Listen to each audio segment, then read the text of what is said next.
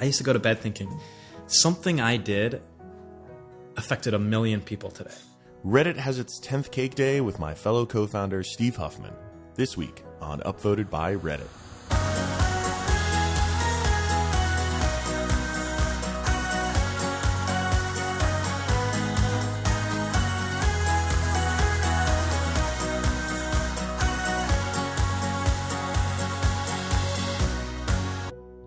Welcome to Upvoted by Reddit. I'm your host, Alexis Ohanian.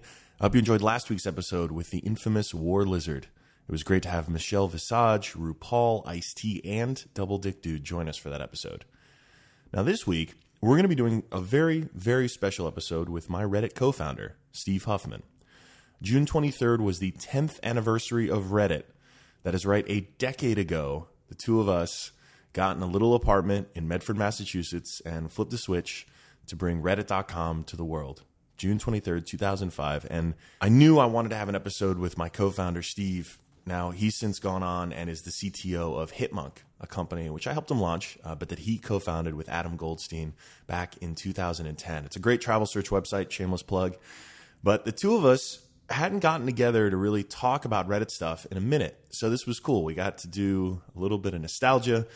We got to rehash some of the ups, some of the downs, a bunch of the things about this company that we didn't really expect back when we were getting started. It really was just an excuse to not have a real job.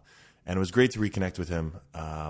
Steve was one of my closest friends throughout college, throughout that whole startup process. And I really feel like actually in the last few months, we've really kind of reconnected in a way that, we just hadn't in years before. And so this podcast was a big part of that. So, there's that. But anyway, I brought him over to my apartment and we got talking about the early days of Reddit.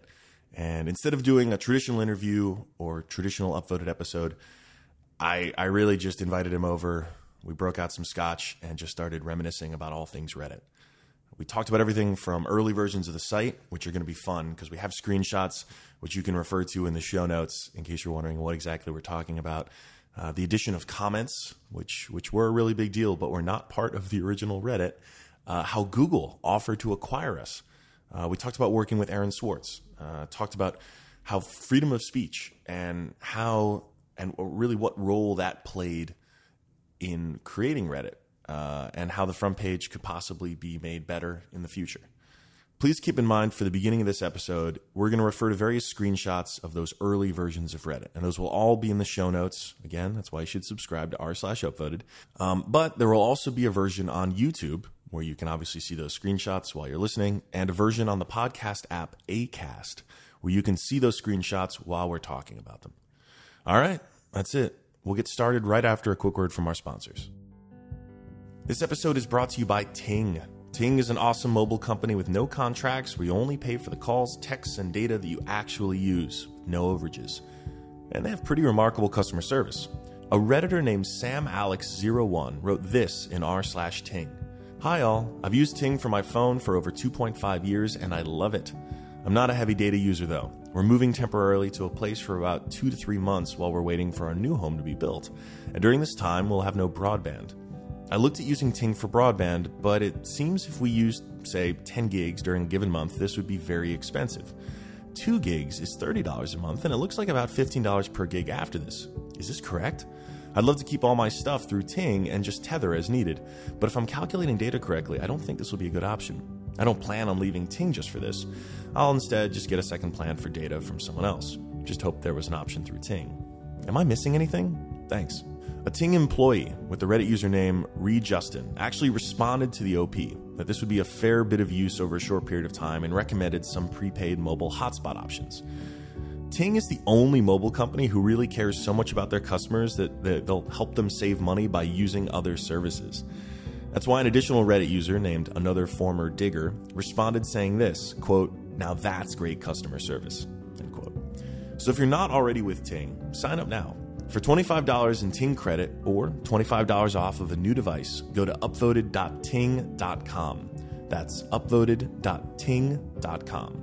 This episode is also brought to you by Harry's. Harry's is serious about their shaving products while still respecting your face and your wallet. Though you don't have to take my word for it. a Redditor by the name of Zero Saber, that's with a 0 for the O, wrote this in r/shaving. I recently received mine in the mail, and I'm extremely happy with it. The handle is a really, really solid build and very comfortable.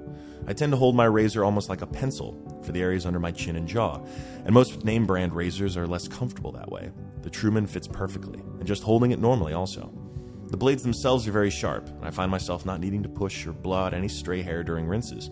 Just splash in water, run under the tap, and away you go. The lather gel they provide is also nice. Good smell, works into a fine lather, and doesn't linger too long. So, go to harrys.com now, and they'll give you $5 off if you type in the coupon code UPVOTED with your first purchase. Start shaving better today. That's harrys.com, coupon code UPVOTED. So I'm Steve Huffman. I'm co-founder of Reddit, Alexis's other half. You can be the better half. No, that's not true. We're both halves. We're both the bottom half. So I was at Reddit until 2009, and I left, took some time off, and then in 2010 started Hipmunk, which is a travel search startup, which is doing pretty well now. We celebrated our 5-year anniversary like a month ago, a couple weeks ago. So, and are bringing taking the agony out of travel search. Is that right? Yes. Don't let travel drive you nuts. Oh, that's good.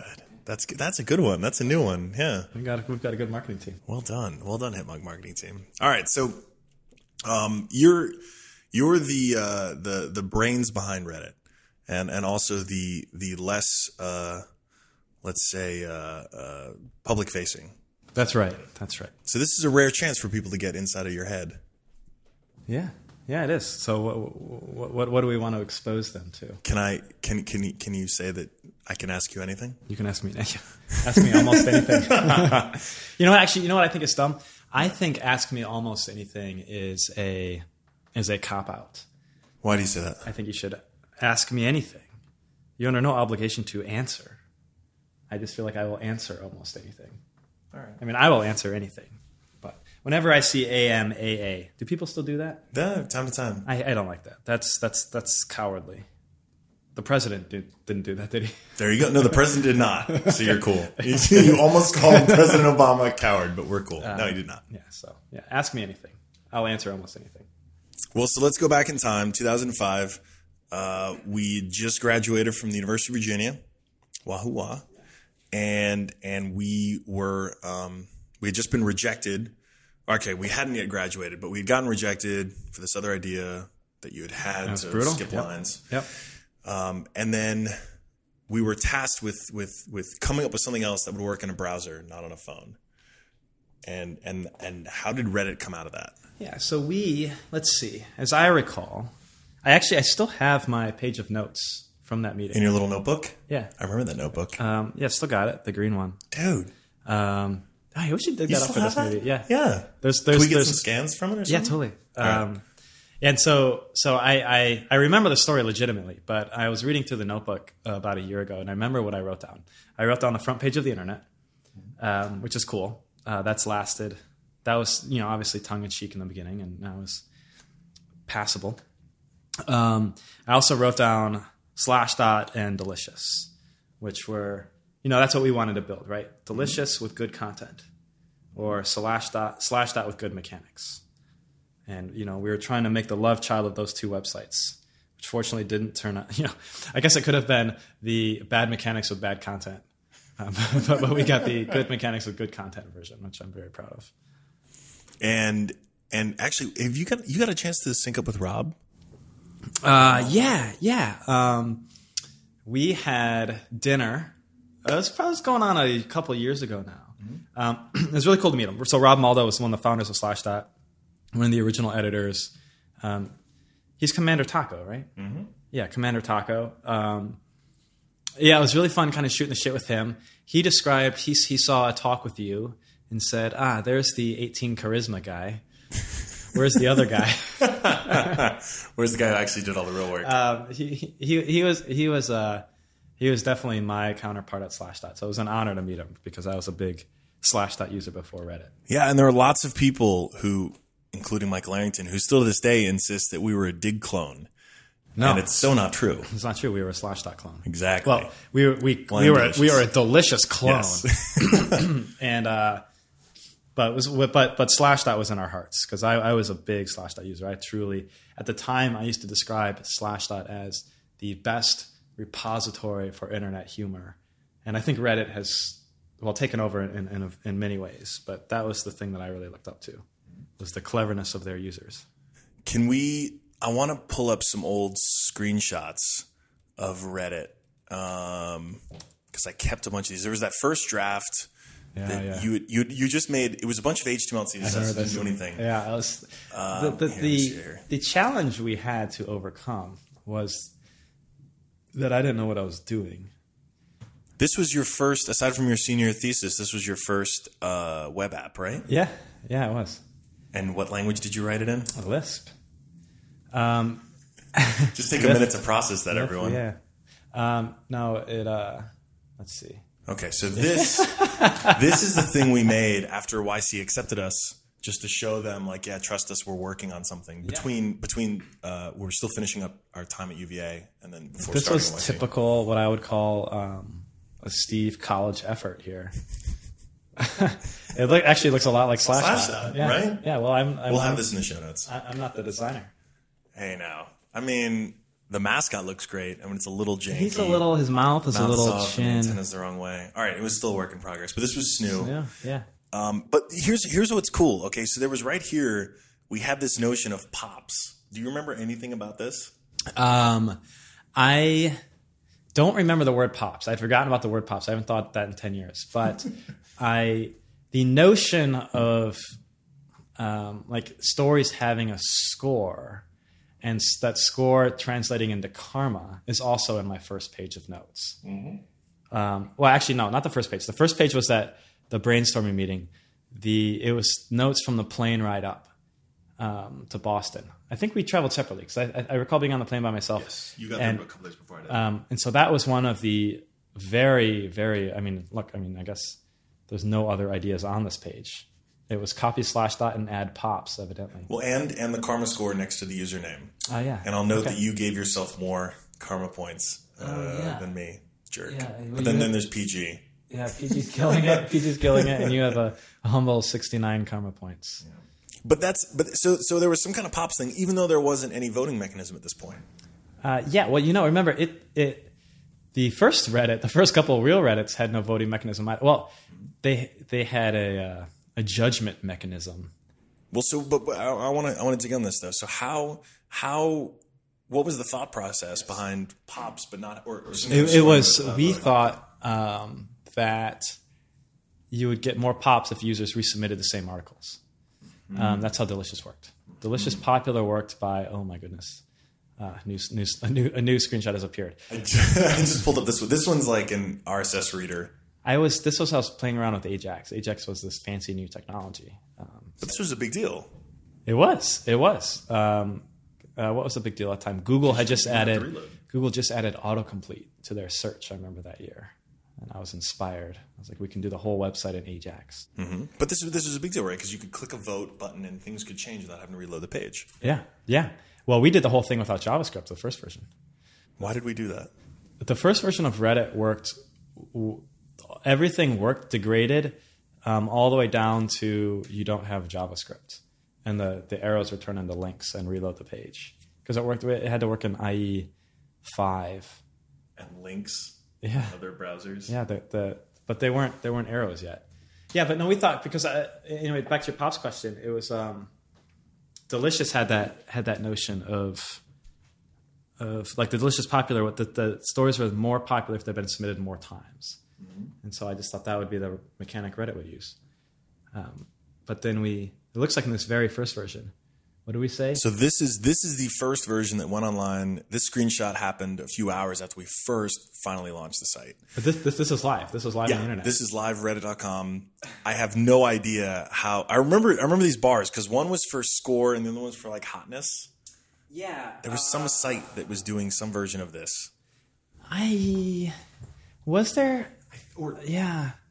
I don't remember the inspiration for that. I remember it was an idea. I remember the idea. We're tossing it around as this line would grow shorter and shorter over time.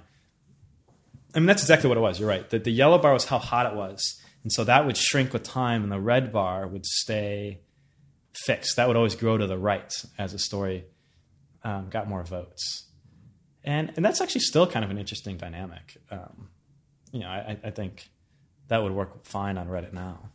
So it's time for a redesign. Yeah, let's do that. Let's bring that. We had it right the first time. Well, it's funny because delicious/popular is what we were looking at, and it was that was a byproduct of people bookmarking stuff, which was this list of popular links. Like, it wasn't explicit. You didn't go to Delicious because you wanted to share and vote and all that stuff. It was a side effect. Yeah, it was a glimpse into social news. Do you think Delicious could have become Reddit?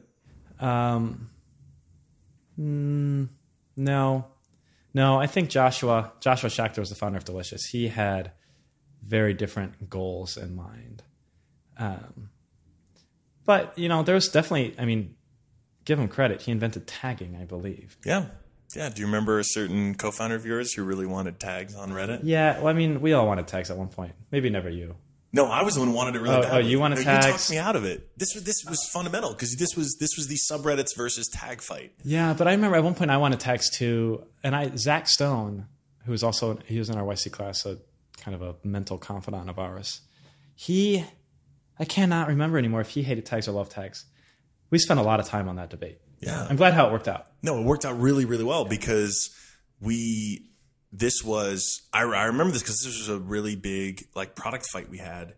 And my thinking was, if we had tags, like you submit a link, you could quickly tag it 3 things and quickly populate 3 different categories. Yep. And you told me that was dumb for a very good reason. Well, because you couldn't have 3 different discussions.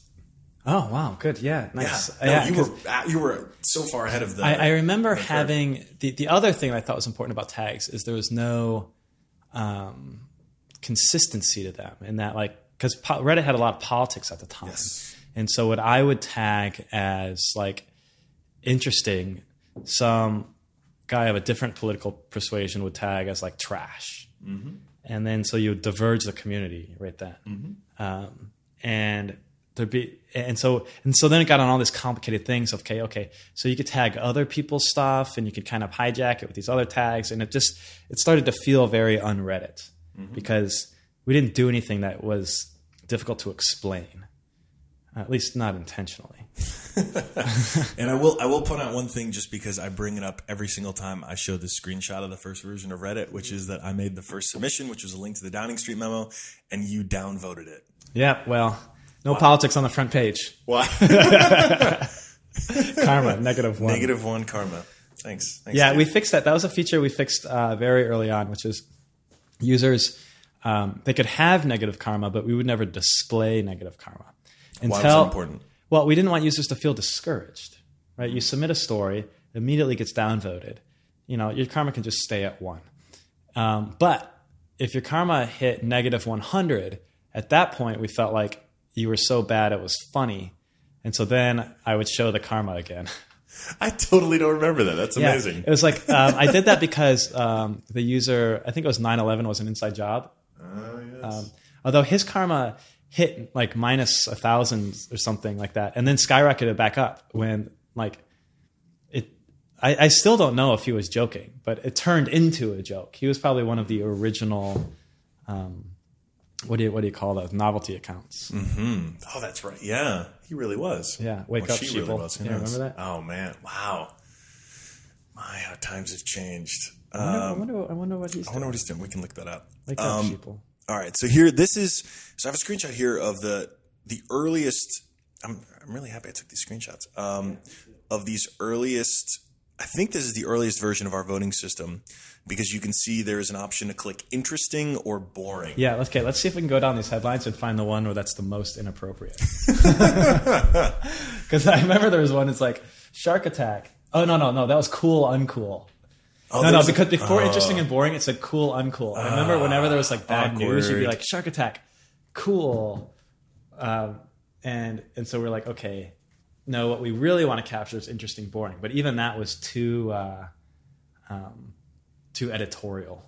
Yeah, and what's wild is this really was a process. I remember doing a mock-up of the site with 5 stars, which you promptly talked me out of. Here's a version of it, sort of, which was also not a very good idea because what's the difference between a 3-star and a 4-star or a 2-star? That is one of I've got a lot of product opinions, but that is one I feel probably the most passionate about because it comes up at Hitmonk too. It comes up everywhere whenever you're rating. And I am just such a firm believer in yes or no rating. Mm-hmm. You can turn it into 5 stars if you want. You can say like 4 out of 5 people vote yes. You can normalize it to whatever scale you want. But yes or no, it's so much easier.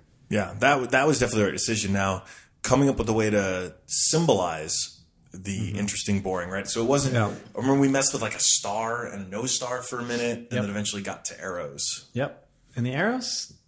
Oh, there's interesting. Look boring. At these. These are great. So we have an idea of sorting. So there's hottest, newest, and most popular of all time. We also have a top posters here on the top right, kind of leaderboard. What do you think we need to bring back leaderboards on a subreddit level at least? Subreddit level is a good idea, perhaps. The leaderboards I thought were important, right? This was gamification before. Yeah, before it was cool. Before that was a vocabulary word. But we definitely used to say like video games. Well, it's because that's all we knew. Yeah, we were gamers. It's not nearly as catchy, but top posters was good, and we eventually changed that to top posters of the day, right? So that it felt more egalitarian. You could win at any time, right? You weren't just running away with it. There was actually a shocking amount, right? So it was gamification before gamification. The interesting, boring upvote, downvote was well before the like button or anything like that. Oh, yeah. That's sort of now a web standard.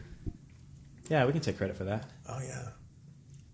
Now, all right. So this is a little bit later. Now we have this basically looks like Reddit today. This is still that summer though.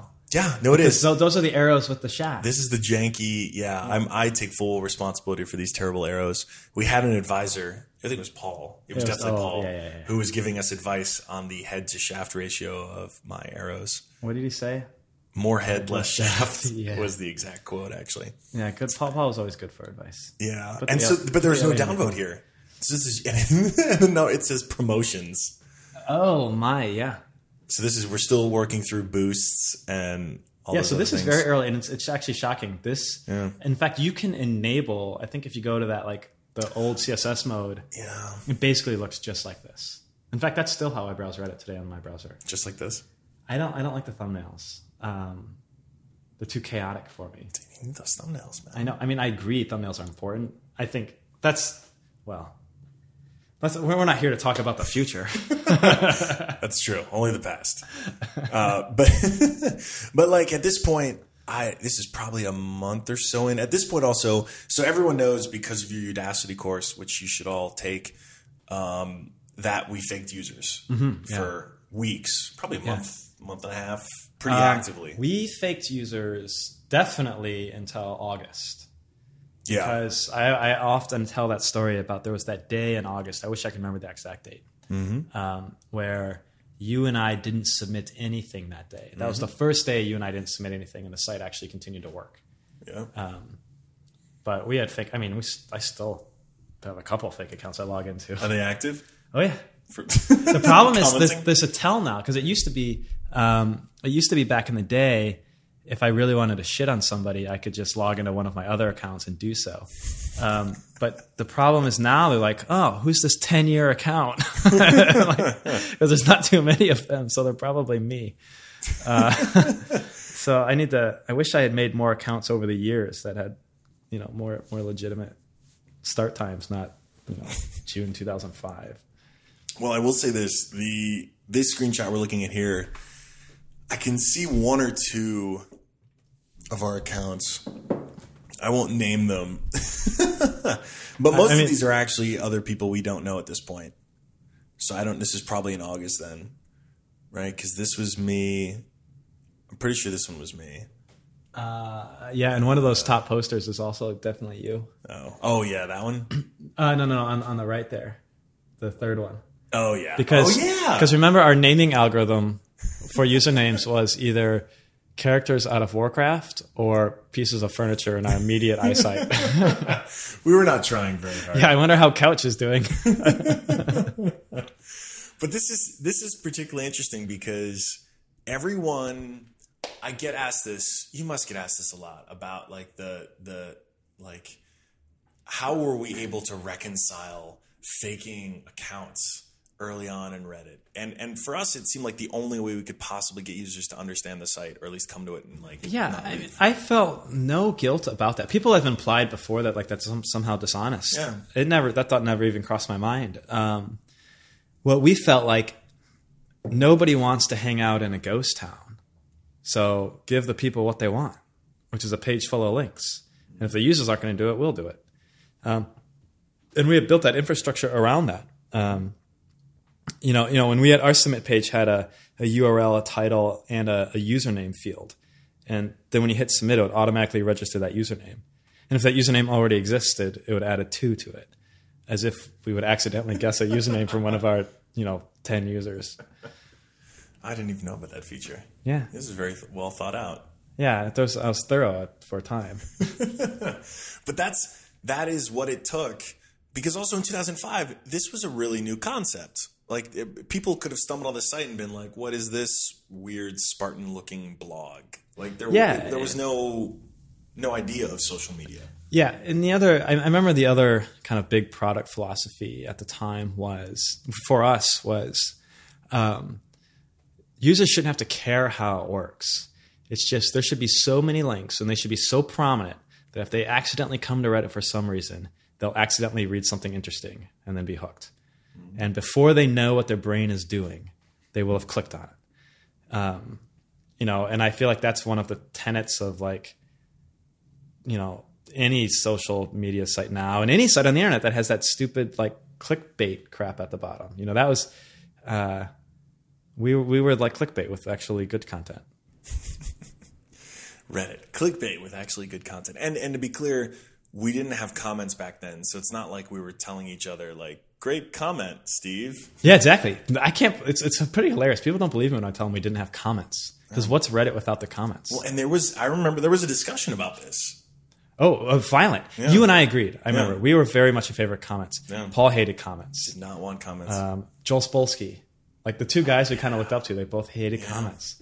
I remember I think one of the first comments on Reddit was from Joel, and it said something like, "Well, this is the end of Reddit."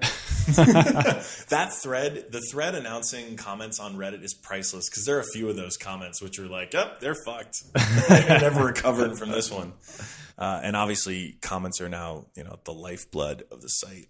One other thing I'll point out: this one had this highlighted the red box thing that was for the last click. Yeah. Link. So what happened is you would click a link, and then we draw the red box on it, so that because remember, browsers barely had tabs then, and right, yeah, and so you click on something, and then and we didn't open in a new tab. We didn't open a new window. Honestly, I don't know what Reddit does right now, because I instinctively open everything in a new tab now. But I thought opening things in a new window or tab or whatever is hostile towards users. I don't know why, but that's what I felt. And so you'd have to click the back button. And so I wanted it so when you click the back button, you know where you left off. And so that's what that little red box is for. That is no more, though. We got tabs. Yeah. Tabs are winning the day. But we don't actually default open to new windows. Yeah. Or open tabs, rather. I'd have to think about that one a little bit. But, man, but that mechanic could be a lot better. Because I still use the Reddit toolbar, which nobody really uses. And when I go on a computer without the toolbar, it's still really tedious, because you open a link and then getting to the comments for that link is kind of a pain in the ass. There's a product idea for you. That's the only one. Well, in this slightly later version, there are upvotes and there are downvotes. There's also, remember these awkward the RTM button? Yeah. The hide button? I've already seen this link. Oh, man. Hide. There's still a hide button. I know. Why? We did that just for RTM? Delete that feature. Delete that database. Yeah. It's just one of our investors or partners. Yeah, it was the RTM button. RTM, famous for the Morris worm. early supporter of Reddit, hated seeing the same links over and over again. So he would delete them all. I mean, it was kind of nice. It forced some architectural decisions on us. Because at the time, I struggled a little bit with, okay, we've got to load, all these links from the database, sort them by their popularity, and then prune out based on every user what they've hidden, what they've uploaded, what they've downvoted. And so, the initial version of that was really database heavy. And so having to deal with all those issues early on was a good thing. I think we ended up kind of working our way to an architecture that scaled, much better for that. No, I'm laughing. I'm laughing because you're generously using the we, but these were clearly not issues that I was working on. Oh, I'm sorry. Sorry. For 10 years. No, I have massive ego. I've only been speaking in the royal we. Yeah, I was not helping with any of the database issues. Although, nice little shout out back here. Here we go. Reddit is written in Common Lisp, a Paul Graham blog post. Do you remember this site, Reddit? We were sort of leaders, like champions of the Lisp community. Yeah, we probably deployed more Lisp code in production than just about anybody. We're pretty proud of that. I mean, I loved Lisp. Lisp is what attracted me to Paul. Paul is what got us into, YC and starting Reddit, and Lisp also got us our first users because Paul promoted us on his blog, and he had still mostly Lisp fans. And a lot of these guys are Lisp programmers. That's how we had such good content. Well, and let's be clear here. You were the kid in your CS department who always submitted his assignments in Lisp. If I could, man, it's an unfair advantage. I mean, if you don't believe me, read Paul's essays. The old ones. There's do you ever, we can talk about the switch to Python, but do you ever encounter any Lispers anymore who are I still chat with Matt Knox from time to time. Do you remember him? Yeah, of course. Matt Knox. He's at Twitter now, right? I think he has left. Okay, never mind. Matt, send us an email. He just had a baby. Oh, that's what I remember. I know he had some big things going on. I can't remember if he's at Twitter, but good for him. He has actually deployed more Lisp code than anybody else in the world because he wrote, I think it was the Gator spyware. Wow. In Lisp, and that was deployed on hundreds of millions of machines. So he's a cool guy. Although he wrote spyware, he used it for the dark side. Yeah, that's why it was such good spyware. All those parens for evil. Yeah, I still write Lisp about once a year. Really? Yeah, it's fun. Oh, right on. Do you remember trying to teach me Lisp over that summer? I for 12 hours. I remember you scanned your page. You're trying to learn Lisp and Emacs in the same day. That was tough. That was ambitious. I admire your. It's like reading that because you took a page of notes from that day, and I remember it's reading that page of notes is kind of like hiking up Everest and seeing a frozen body. It's like, well, he had a big heart.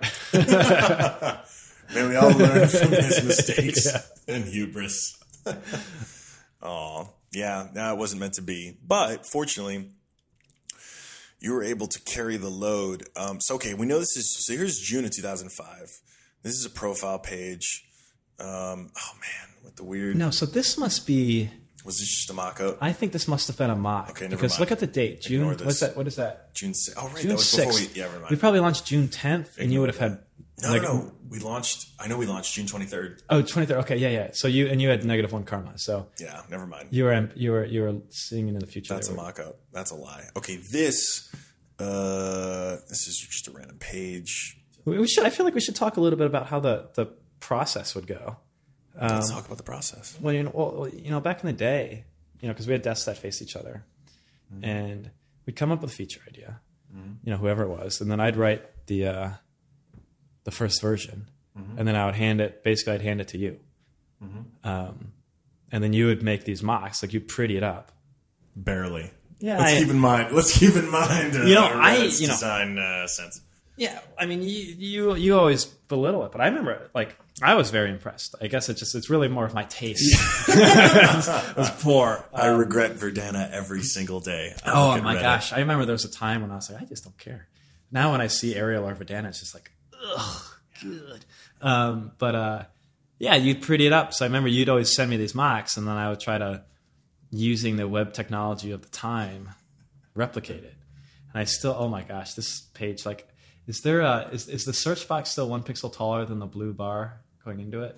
I think it is. No, I think it's actually. Oh, that's close. a good one then. Yeah, Man, boy, that was off for a while. That used to drive me bananas. Was that a CSS thing? I don't know. I mean, yes. I mean, it was a CSS thing, but it was like, was it my fault or the browser's fault? I'm not sure of. We were both limited back then. Do you remember what this recommend button was? Was this the equivalent of share? Recommend. Oof. No, I don't remember what that was. But that was I don't see, because that recommend, for me, that's such a loaded word at Reddit because of the recommendations. Mm-hmm. And that was something we were working on around this time. So I don't know if that was share. I doubt it was share because we had no notion of viral or social or share anything. Just the email. That's not. Yeah, and it's still unchanged.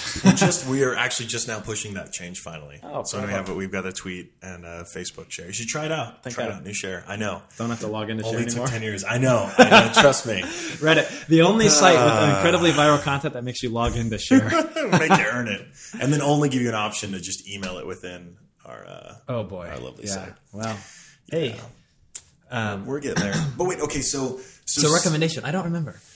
I don't remember either. Save, okay, we still have that. Mm-hmm. I still save stuff. Was that okay? Not a lot of our users save, but when the ones who do save a ton. Yeah. Was that not like, hey, Delicious is this cool thing? It lets you save, like. At this point, at this point, our product ideas were 100% our own, right. And so save. As somebody who saves not a ton, but from time to time, it was basically, I'll read this later. This is an interesting headline. I don't think I've ever once gone back to my saved links and read them. Well, what if, imagine especially on mobile, if this were a way to kind of basically do what like Instapaper and the rest do, where you can be like, click, I'll check this out later on. Yeah, I think the key there is actually, so saving is great. The key is making it, is putting it back in front of your face. You know, because I do this with save links on Reddit, and I do this with bookmarks just in general, right? I bookmark something to read later, and then I forget about it. Mm-hmm. And so I think if you came back to Reddit and your saved links were there as almost like to-do items, that'd be pretty dope. Let's take a second to thank our sponsor. We all know that great feeling you get when you can just get something done with the click of a mouse. Nothing beats that, except getting things done at the click of your mouse with Rice. Now you can even get your mailing and shipping done without leaving your desk thanks to Stamps.com. Stamps.com turns your PC or Mac into your own personal post office that never closes. You can buy and print official U.S. postage for any letter or package just using your computer and printer. Just hand the mail off to the mailman or drop it in a mailbox and you'll never have to go to the post office again. Right now, use my promo code UPVOTED for this special offer. You'll get a no-risk trial and a $110 bonus offer, which includes up to $55 in free postage and a digital scale. So go to Stamps.com, click on the microphone on the top, and type in UPVOTED. You'll be saving on postage and helping support this show. That's Stamps.com, offer code UPVOTED. Let me ask you this. We still only have, there's only one Reddit community, right? There's no notion of subreddits or anything like that. Right. You know, even today, the default, right? There's a logged out front page which has a bunch of default communities, and then there's your logged in one which has all the ones you subscribe to. Yeah. Is there another way to look at the Reddit front page that incorporates some more of this stuff, that gets this stuff in front of you? Like so something like your point about save, right?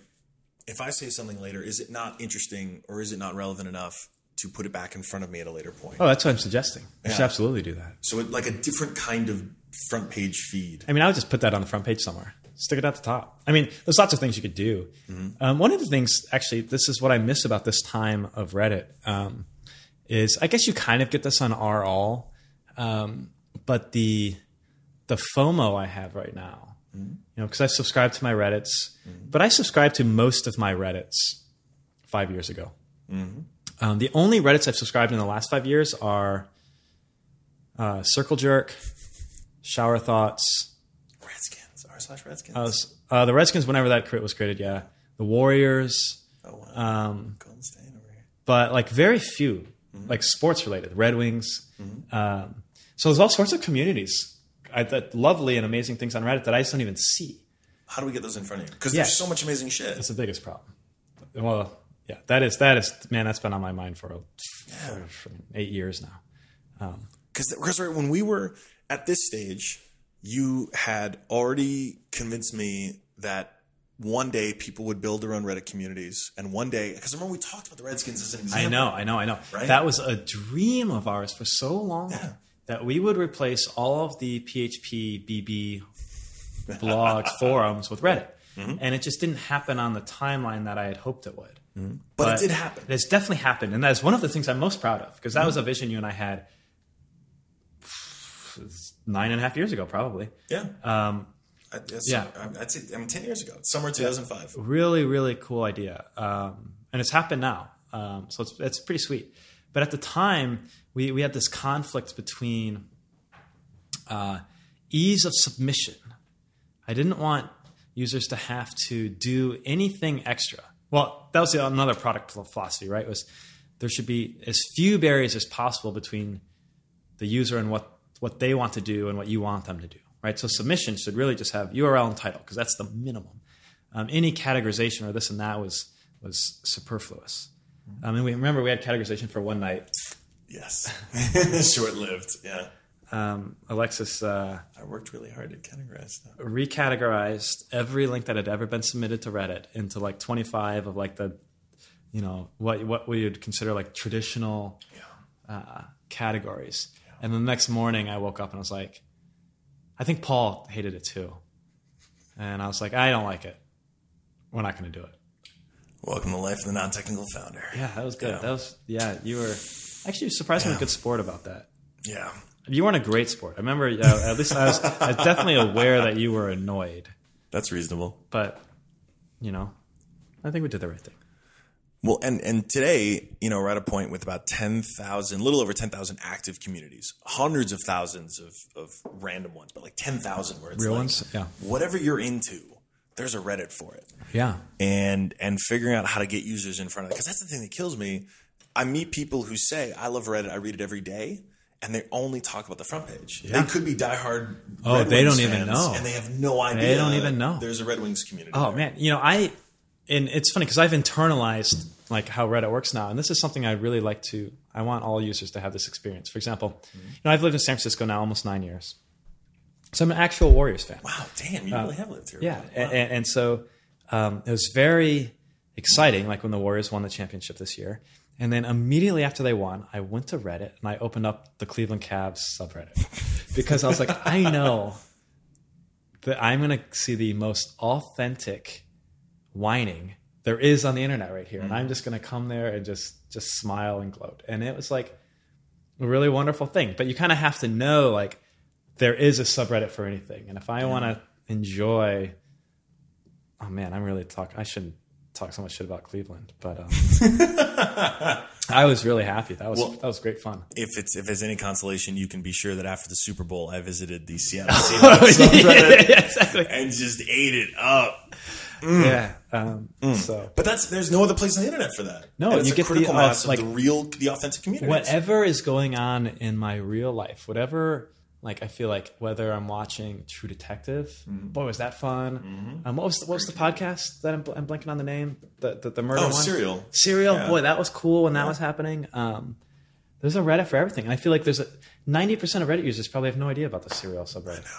I know, and they would love it if they just did. That's what we got to fix. So, yeah, that's a big one. That's what we have to fix. So I don't have any more screenshots. This probably leaves off. There's no comments. No, there's still no comments. This is still the summer. But you know what? We don't need a screenshot of the comments because the comment page, the style of that has not changed. And I actually, from the first comment down, I still like that design you did. With the arrows and the things. I think that's aged really nicely. The mechanics, work to be done. But I remember I remember very clearly that day we were in our Washington Street apartment. This is in Somerville. In Somerville, 2000, probably fall, winter 2005. I made the first comment feature. I gave it to you to mock it up. And I remember the moment you gave me back that mock. So I was just like, because I had tried. I had tried to do it myself that time. And I was like, I'm going to do my best job on this. And then I gave it to you and you gave it back. And I remember thinking, holy shit, this is really nice. This is like so much better than what I did. And that comment, the structure of a comment with the votes in the upper left and the username up there and the comment and the buttons below it, that has not changed. And like hitting the reply and the reply box appearing like right in the middle, that's not changed since that day. Wow. That's identical. And then we've gotten so many, like, we didn't do this on purpose, but like so many wonderful jokes where you read the comment and then see the username, or sometimes read the username and then see the comment, where it's just like users have just done some brilliant things with that. And so the placement of the username on top, I thought, was actually really, really important. Because people have played games with that. Because on a lot of sites, it's usually on the bottom. I don't know. It's a silly little thing, but I thought through all of that when I made the decision. And I just knew. But it's created some really. I remember this one. Do you remember the Old Spice commercial? The first one with the NFL guy, where he's like, the tickets are now diamonds. No. Look back at me. Look at the, Oh yeah. What's his name? I'm a horse. Yeah. Somebody had the username. It was called now back at the comment. I don't have the internet. And his comment was, look at my username. And then his username was now back at the comment. And it was like, this comment is now gold. It was like, it was so good. It was so good. I remember I jumped out of my chair. I didn't give him gold because I don't know why users do that. But. Well, wait, but this hits on something which is a lot of the reason why Reddit has grown, 10th biggest site in the country now. The reason it's setting so much of the agenda for what people talk about online is because our users come up with such original, creative stuff. I mean, the button is probably the most recent example. Recent podcast about that, BT dub. But like, I don't know. People ask about it all the time as if this were some part of our grand plan. No. And I can't give them a good answer. There was shades of it in the grand plan. Mm-hmm. In that, I remember Slashdot had elements of this. Mm-hmm. True. Where the users were incredible. And I had just hoped, but never expected, that we would have that same dynamic where the users are just creating the content and making this amazing thing. And I've just been blown away many, many times about Reddit. I remember one of my other favorite moments was I was on a conference call at Condé Nast about something. It was dumb. And I was just clicking through Reddit because I was bored on the call. And then this is the reason I added the limit to the length of titles, because somebody had made a giant full-page, multi-line ASCII version of Fry from Futurama's face. Yes, and then so he did that, and I saw it because it was only like 5 minutes old, and I was like, oh my gosh! And actually, I was speechless. I had to hang up on the conference call. I was like, guys, I have something I have to deal with, and I hung up. And I'm sitting here looking at this page. I'm just like laughing. And then the next post came in, because that was when users realized there's no title length limit and we can do ASCII art. And that's when like Reddit was like overrun with ASCII art. And I went from like happiness, like speechless, like all the phases of what I would call like Reddit product fear, which was like speechless, happiness, bemusement, fear, and then dread. And then this like realization that, oh crap, I can't actually go home. Now I have to fix this. Because our site was being ruined by ASCII art. Which inspired me in my Udacity course to make ASCII-chan, which I don't know if that's still running. ASCIIchan.com. It was Reddit for ASCII art. If I had an internet connection, I would check that for you. We'll put that in the show notes. I think I submitted Fry was the first submission of that. Nice. Oh, it comes full circle. Hit me up with the scotch. Well, so that brings up an interesting point. Okay, so users figured out there was no submission length and broke the site for a minute. Some clever user also guessed what would be the URL when they hit submit and created the first self-post.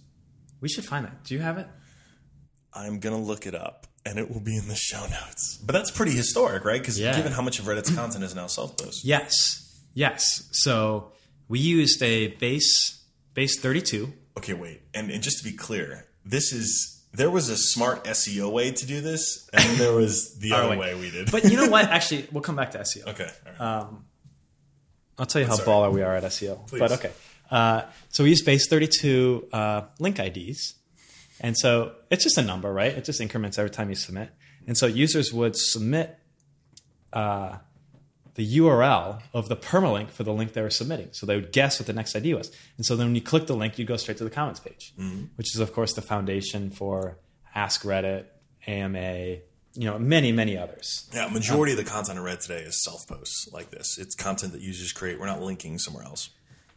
Yeah, which is incredible. And so users did this for a while, and then that's when I added the self-post feature. So instead of, I cannot believe, this is how dorky Reddit was like title and URL. But if you wanted to do a self-post, instead of a URL, you would just type the word self.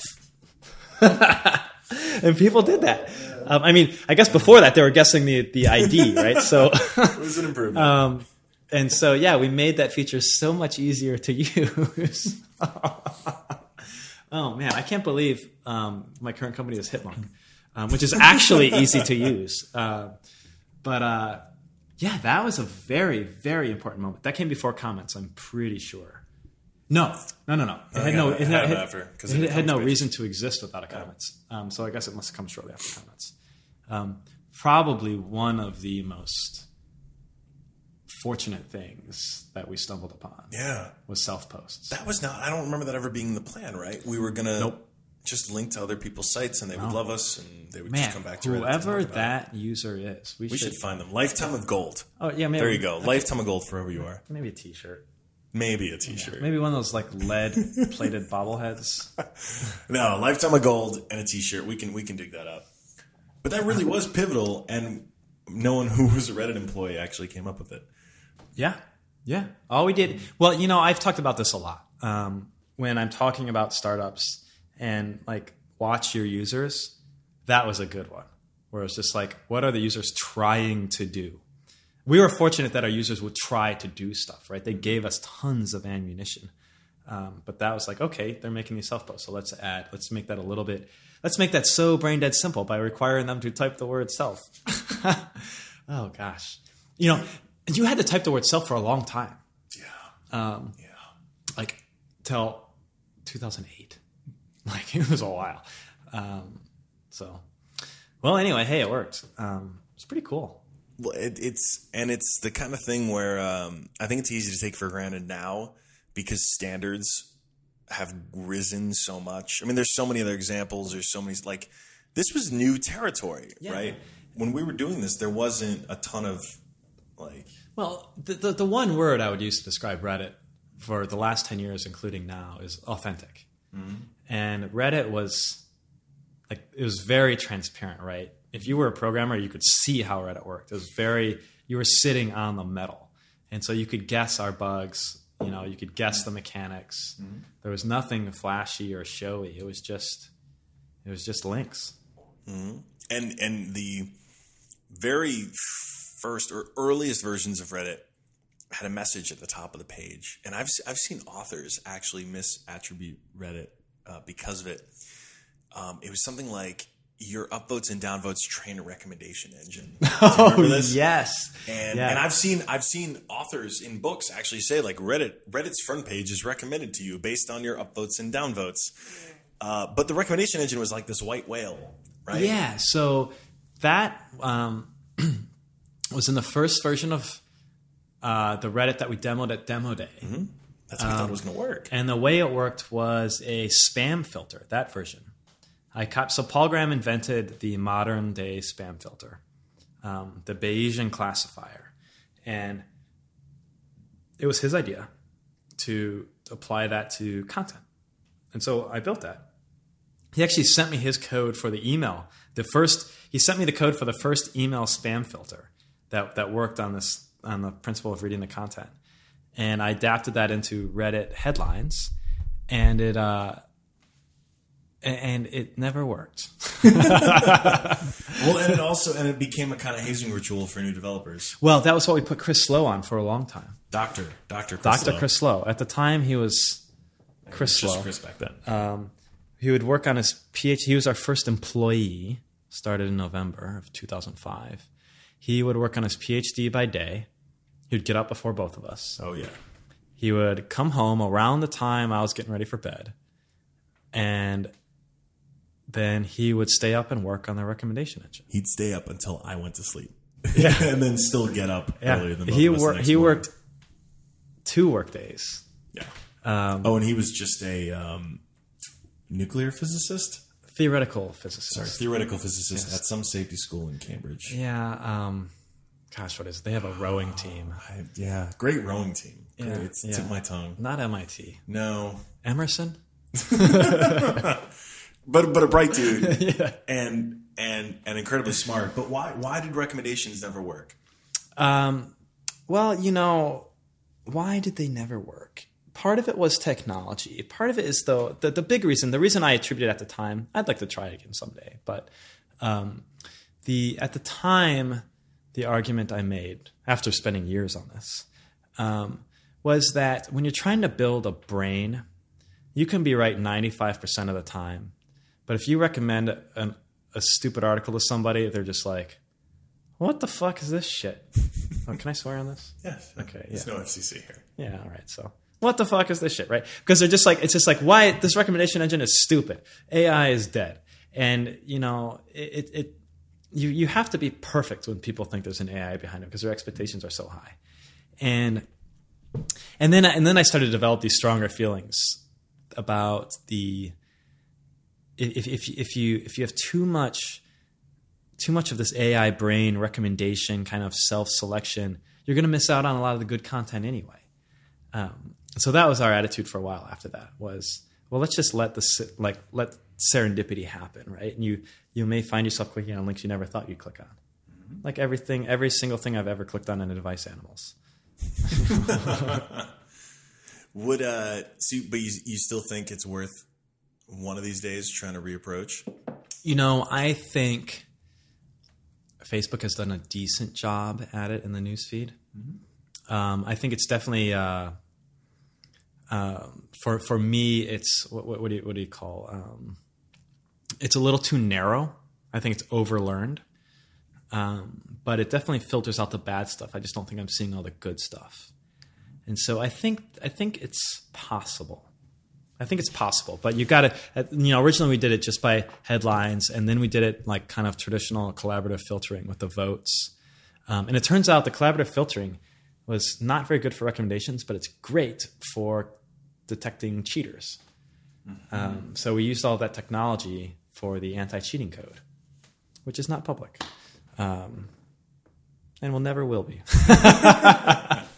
Just keeping Reddit safe. Yeah, but that's what Chris, he went from the recommendation engine to the anti-cheating stuff. And now let's see here. So we had, let's talk about the Google acquisition offer. Oh boy. That was like October, November. Of course I remember Startup that. School, Chris Sacca. Yeah. Now he's on the cover of Forbes, I presume. Forbes? One of those. Forbes. I heard he's a billionaire. Yeah, he's a billionaire now. Because of the Twitter thing, they were gonna acquire you and me. And bring Reddit into the fold. Yeah. So we met him. He spoke at the first startup school. Yes. No, the second startup school. Oh, that was the first one. Because it was 05. It was definitely the first. Okay, yeah, maybe it was. Yeah. I thought it was in a different venue. Nevertheless, Chris Sacca, corp dev guy. Did he finish law school? He had a cool story. Great story. He was like a ski bum, law school for a minute. Yeah, he was in debt. He was in had student debt, went to Google. Yeah. Very, very nice guy. Gave a wonderful talk. Mm-hmm. We happened to sit across from him at dinner. Mm-hmm. He liked what we were talking about. Invited us out. It's our first trip to the Valley. Yeah. Yeah. And so Paul also set up a meeting at Yahoo. Yeah, we're going to talk about that one too. Yeah. So Alexis and I, and a VC. Yeah, right down the street. One Embarcadero, one Market Street. By the water. It's by the ferry building. Yeah. I wonder, was it Battery? Gosh, I know it now. I don't remember what it was. Gosh. Customer? No. Oh, I'm totally blanking on the dude's name. Yeah. It was like a supervillain name too. Gosh, we really like classic saying all of the wrong things in a VC meeting. Oh, I'm going to find it. saying all the wrong things in an acquisition meeting too. Jesus. Did we do that bad at Google? At Google, What do you remember? because Chris Sacca he didn't put us in that spot. When we went to Google with Chris, we had a meeting with some tech guys, right? Including the Maps dude. The Maps dude, this guy, Evan Williams, who, I don't know, did Blogger. Wait, Evan Williams went with us? Twitter. Are you serious? Yeah. I don't remember that. Yeah. Shut the fuck up. Yeah. Really? Yeah, he was grilling me on Lisp. No way. Yeah. Dude, this whole time, I had no fucking idea. At the time, he was the Blogger guy. No. Yeah. Because Google had just bought Blogger. Are you fucking... Yeah. Wow. Mind blown. He asked me why we use Lisp, and I said because I could use hash tables and keep... Oh my gosh! Was he satisfied with that answer? I don't remember. Are you and then he had to satisfied leave. with that answer? He had to leave. Well, how come you never told me this? Evan Williams in the room. Yeah, I had no idea. Wow. Okay. Yeah, he was there. He had to leave because Google News was under attack. I think he did something with Google News for a little while or something. Okay. Anyway, so yeah, we had that tech meeting. That was pretty chill though. And then Chris gave us this like tour, 30-minute tour of Very Google. nice tour. We had lunch and we left. And when we got home, he called us later and gave us an acquisition offer. I forget. We got in trouble for talking about this the first time. Can we talk about it now? Yeah, no, I got in trouble for blabbing about it to a Boston Globe reporter. Yeah. So they mentioned an offer. It was a small offer. Do you remember they wanted us? The only thing that stuck in my head apparently was that they were like, "What would happen if we added Reddit comments to YouTube?" Oh no! Yes. Really? Yes. Wow. No, I imagine a world if YouTube in 2005 had been implanted with a real Reddit comment. comments. Hey, Google, you should still do that. It's not too late, Google. We're open source. YouTube comments. Making Reddit look good since 2005. Wow. Yeah, that is the dregs of the internet. Anyway. All right, so Sacca makes us an acqui-hire offer. Acqui-hire offer. We actually said no. But we were hard. It was hard. Yeah. It's fucking Google. And dude, he gave a very strong pitch. Yes, and Google, this is Google in 05. It was a dream company. Shit. Yeah, it wasn't Google dream now. Company. Yeah. It was the company you wanted to work for. Yeah, and we were fresh, 4 months out of college? No, 5. Yeah. 5-6 months out of college. Yeah, it was cool. Getting wine and dine in Silicon Valley at the Googs. Yeah, they treated us very, very nicely. Very nicely. And we said no, wisely. Yeah. And, it blew up a little bit because we talked that we should never have talked about it. That was my fault. I told the reporter I thought it was off the record. And it was a little diabolical though. Yeah. But I was naive. I was stupid. That's on me. Because we tried not to talk about it, and she was like, "Well, I'm not going to write the story if you don't tell me." And I remember that because it's not totally on you because you asked my opinion and I agreed with you. No, I know, but it's the things you learn. So we should have kept our mouth shut. That would have been the classy thing to do. But yes, we were excited. We were kids. We wanted to. Yeah, dude, Google. Yeah, it was Google. a big deal. It was a big deal. Okay, I know you remember the little individual. They had little baby pools that had strong currents just for doing laps in a confined space. Yeah, it was cool, man. Oh man, that was Google's prime. Candy everywhere. Yeah. So that was a good meeting. That was a great meeting. And then we met with Yahoo. Yeah, Yahoo. Not so great. I have never forgotten that meeting. I want to hear you tell this story because I tell this story all the fucking time. Are we naming names? Do we do that? I've never done it, but I think at this point you probably can. Gosh, no, I can't. Really? I just, it's, what I've learned? What have you learned, Steve? Don't talk shit about people when the camera's rolling. All right, fair enough. But nevertheless, so we had this meeting with Yahoo product people. Yeah, an executive at Yahoo. Mm-hmm. Yeah. He's non-executive at Google. Yes. I should check his Google Plus profile. Yeah, wonder how. I bet he keeps his Google Plus profile active. Anyway, sorry. Yeah, brought that Yahoo touch to Google. So they had bought Delicious. They were building a competitor to Delicious called MyWeb 2.0. Because of course they just bought Delicious. Yeah, it makes sense, right? So why don't we build that? Yeah, let's see how that goes. And they were talking to us, and they said the words that I will never forget. They asked what your traffic was, and we told them. It was small. I don't remember the exact number, but it was quite small. And he said, "You're a rounding error." And, you know, it's hard to say that meeting never recovered, because what would it have recovered to, right? It was going from Google to Yahoo was like going from, it was like this, Google was this like comical, like nerd utopia where we had this like gentleman, Chris Sacca, take us around, introduce us to everybody. Everybody took time out of the day to talk to us. So nice. It was sunny and beautiful. And I remember we went to Yahoo and it's like, where is everybody? Yeah. They just turned everything purple too. They were really proud of the new purple. Yeah, it was really bad. And they were so rude to us and so mean. I'll never forget it. And please don't edit this part out. Hitmonk is a Yahoo partner now, and it is totally different around there. I told, like, when we first met with Yahoo for the Hitmonk deal, I told that story, the exact story, and I named names because I still had a bit of a chip on my shoulder, and I was like, I hope this goes better, and it did go much better. Props to Marissa. I am actually. We go down to Yahoo frequently now because we work fairly closely with them, and it is not the zombie war zone that it was back in 2005. But dude, like, do you think? I mean, okay, so obviously that meeting went pretty poorly afterwards, and if you all can't tell by now, like, Steve's much less guarded about his emotions than I am, because I remember at that moment, like, that it was so clear. Zero fucks were given after that point because they had so disrespected us. Well, you know what? I mean, he did us a favor, right? You know, that motivated us for years, and maybe still does. Oh, like, dude, I will never forget that. I still have it. I have a Dropbox. And when I meet young startup founders, I just think back and think, I don't ever want somebody to think of me like I think of them. But maybe I guess I mean, it motivated us. Maybe I should talk more shit to people. Be doing them a favor. Well, no, I think I obviously things worked out. I wonder. I've not met him since. Yeah. We're obviously all in the same circles. Yeah. I want to go up to him and thank him and just be. I'm sure he doesn't remember the meeting. I doubt it. Right? But I want to thank him so badly because he's provided so much motivation. Yeah, you know, we were just kids who didn't know what they were doing, and I feel like we left that meeting with a mission. Yeah, a chip on our shoulder, man. That went on the wall, dude. That literally, it literally went on the wall. You are a rounding error because of him. And do you think it would have been?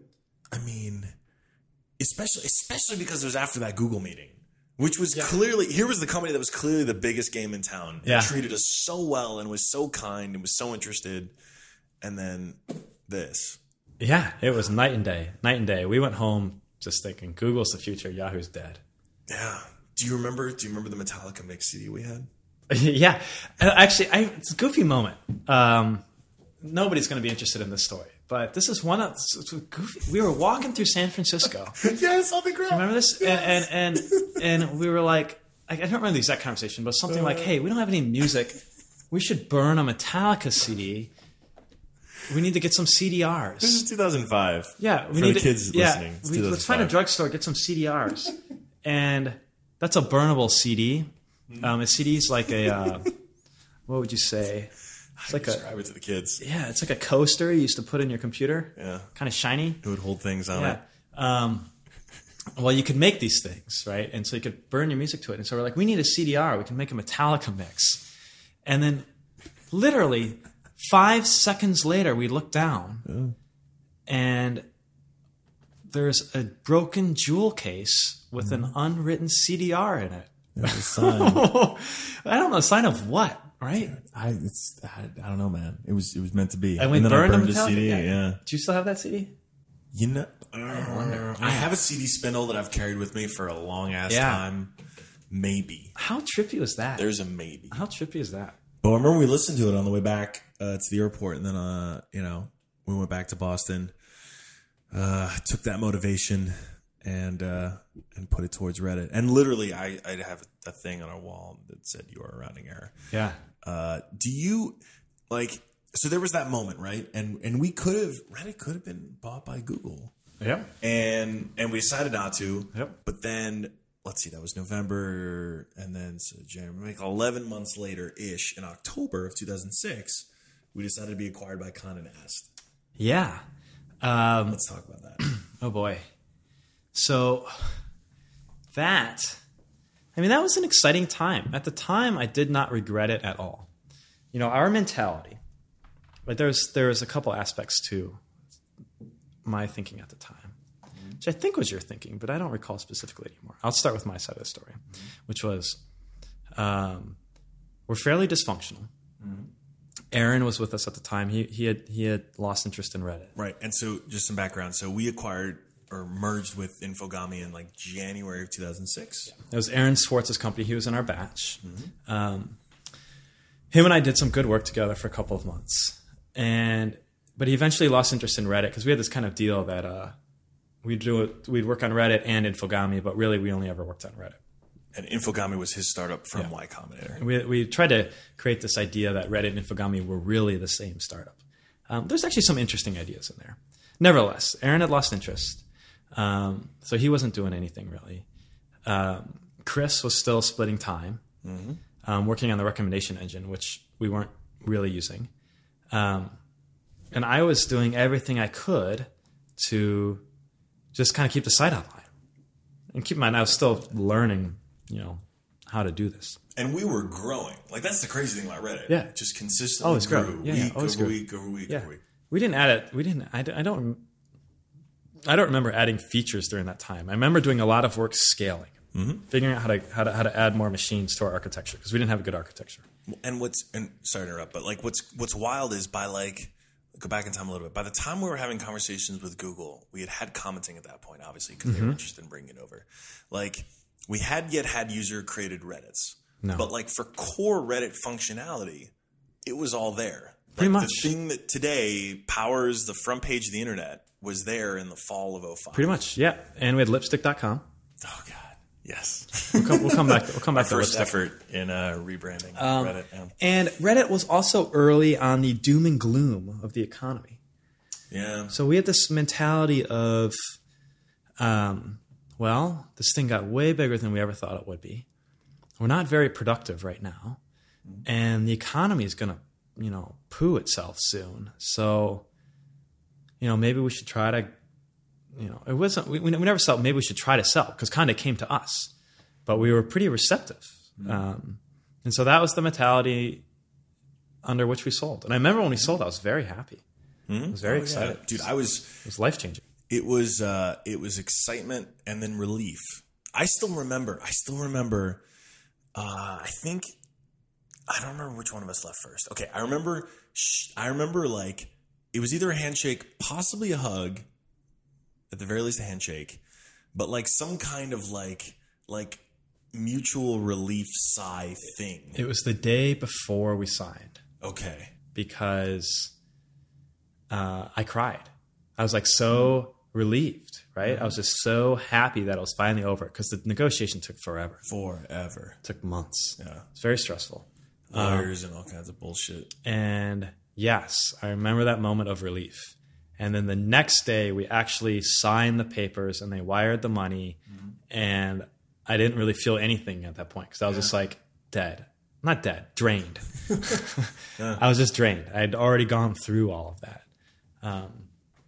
That was pretty wild. But I was very happy.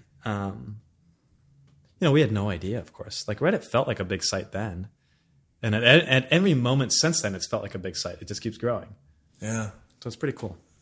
Yeah. And, there were, so the next 3 years, launch user-created subreddits.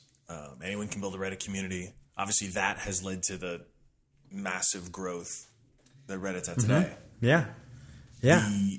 We can talk about lipstick. I guess we can. I still remember the half dozen like awful C names that I came up with, like the cute list. Yeah. For r/awe and trying to build all these nascent communities. I remember the cute list. I forgot about that. Oh, poor cute list. Yeah.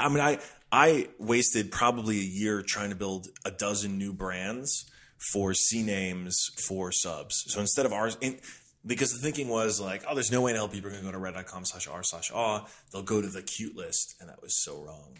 It's hard to build one brand, let alone like a dozen. And we tried to replicate things that we had done early.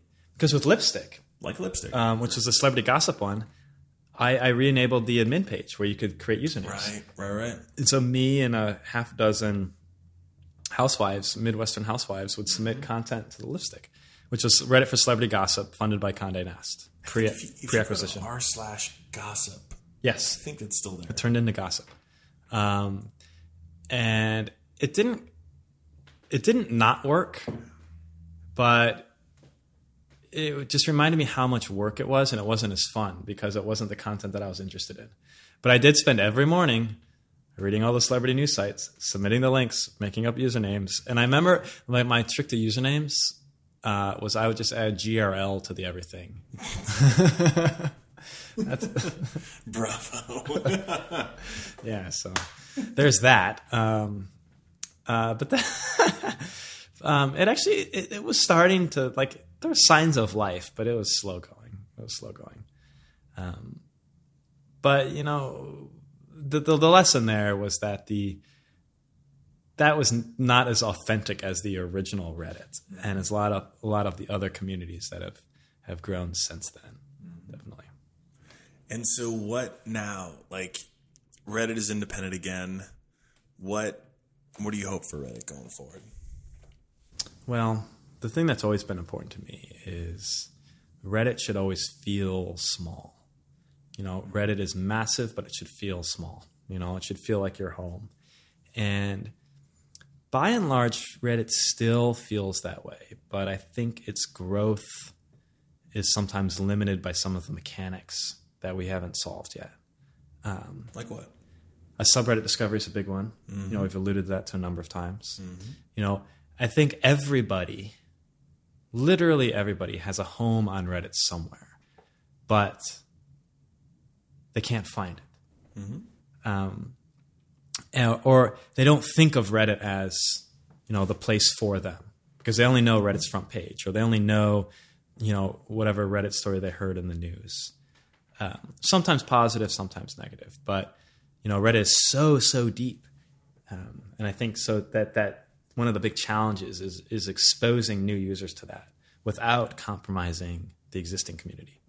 And it's a very difficult challenge, though. After this quick break, Steve and I will discuss what we wish to see in the next 10 years of Reddit. This episode is brought to you by Ting, and we're joined today by Jesse Sims, the content coordinator at Ting. He's speaking to us again on another one of his new favorite phones. I am talking to you right now on the Blue Studio Mini LTE.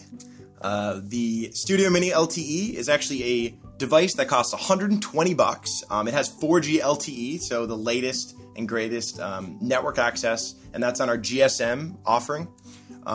And it has a 5-megapixel camera, it runs Jelly Bean, and it's really pretty sweet. And it's kind of like the new movement for Android devices, which is these inexpensive devices that are normally a little bit cheaper than $200, and they work just as great as the flagships. So, well, you know, a few years ago, a lot of Android devices weren't that great, especially the cheaper ones.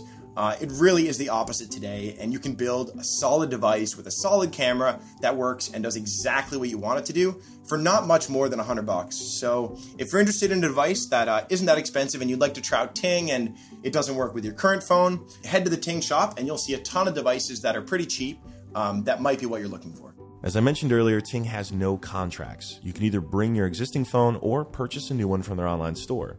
Jesse explains why having contracts are not the most wise economic decisions. So what's interesting about contracts is that a lot of people will think that because a phone is $0 or only $50 or $100 up front, they're actually saving money in the long run. But they're really not.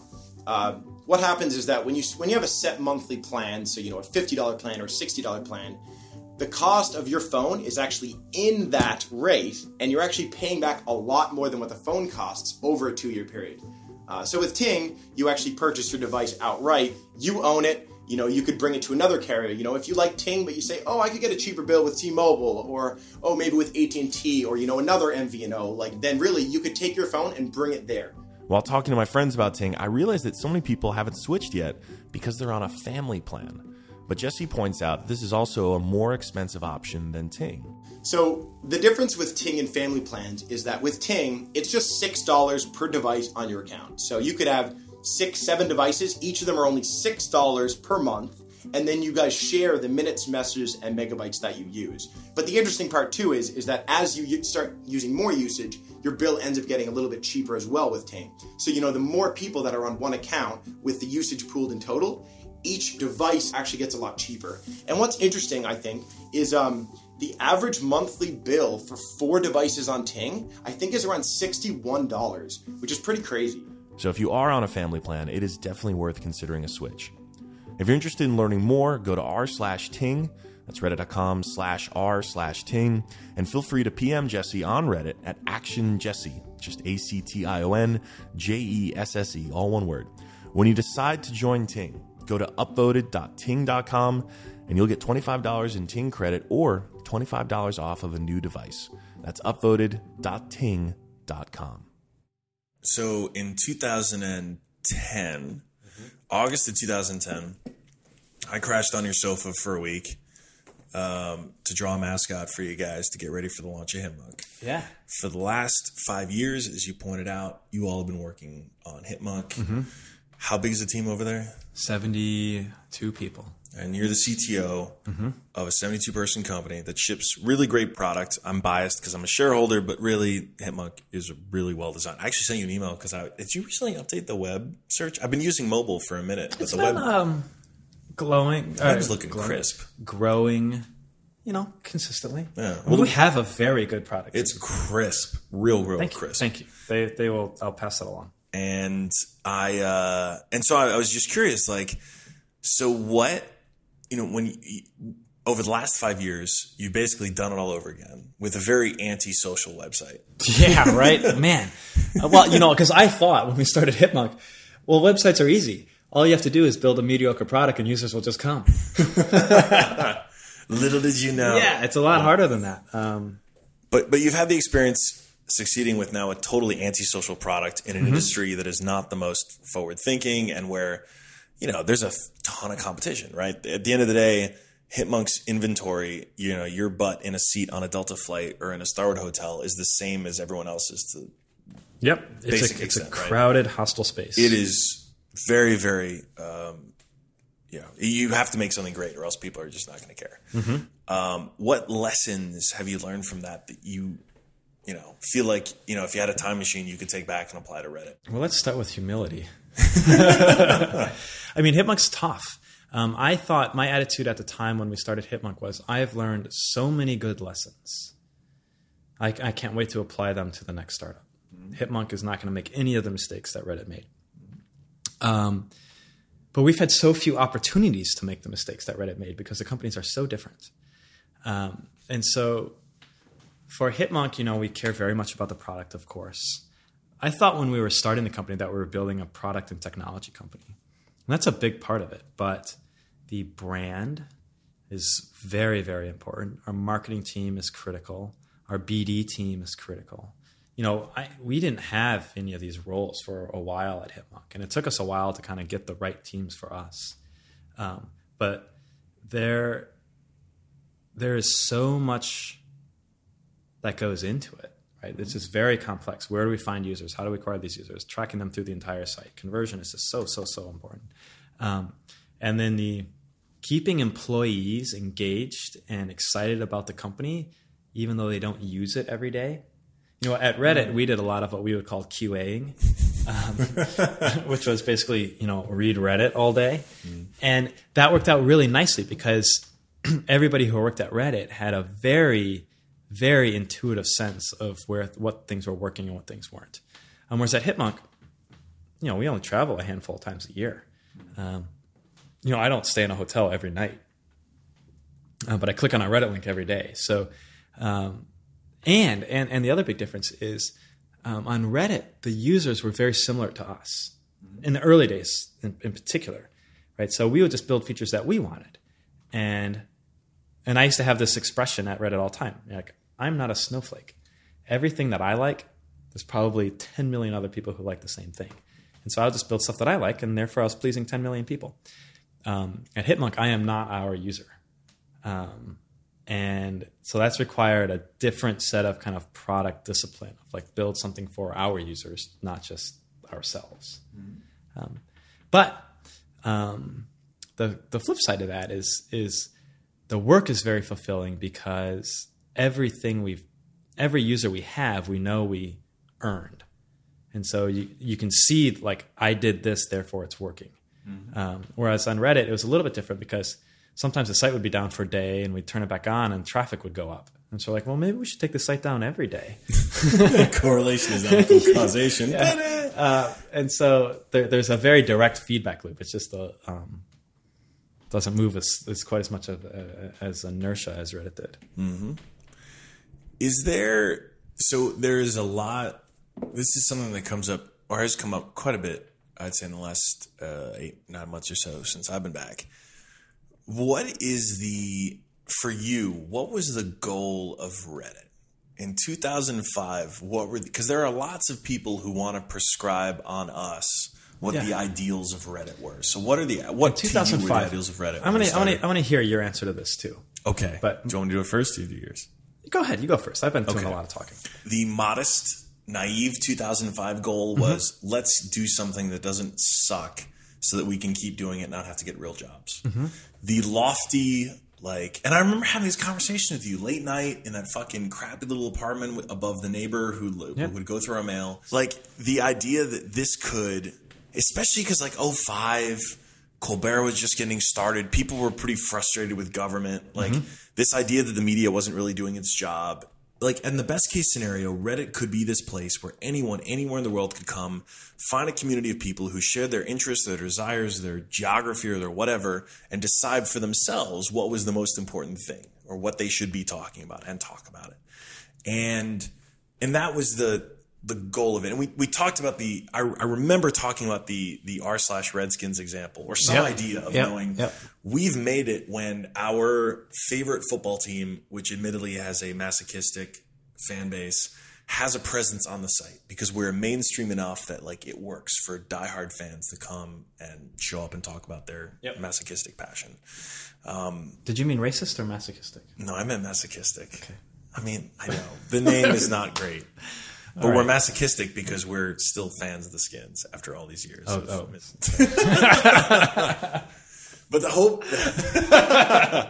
hope would be that Reddit could be a place where fans of even our rather masochistic fan base could come and commiserate, but also talk about their team and the things that they're passionate about. And I remember you having that motivation as well. And I remember freedom from the press.